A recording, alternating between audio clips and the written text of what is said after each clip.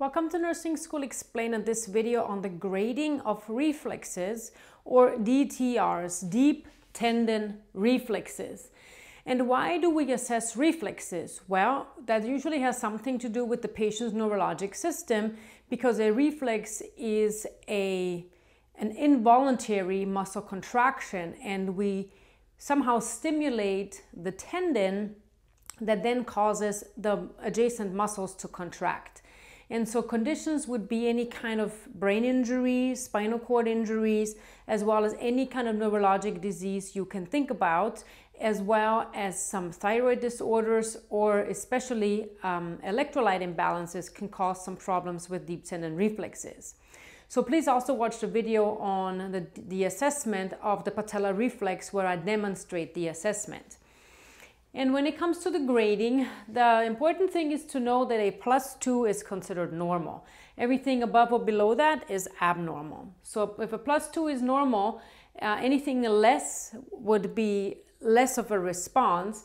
And a normal response is basically just a little bit of a jerking of that extremity. So in case when we're assessing the patellar reflex, we're striking the patellar tendon, makes the lower leg reflex out, meaning that that quadriceps muscle is being stimulated to contract, pulling that leg up there. And it would just be a little bit of a pendulous kind of a movement, and you can see in my assessment video of what a normal reflex looks like.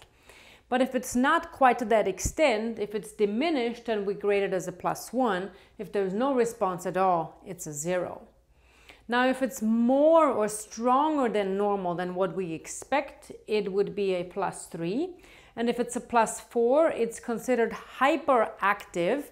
And that basically means, or it's also termed as clonus, so a muscular clonus, meaning that there's continuous involuntary contraction just after striking that site of the reflex assessment very briefly, and that muscle is just continuously firing, and that reflex is just hyperactive, and that neuromuscular junction can just not release. So this is the grading of reflexes. Thank you for watching this video. Also check out my other assessment videos, grading of edema and other clinical skills, so that you become more familiar and well-versed in the clinical setting. Thanks for watching. See you soon.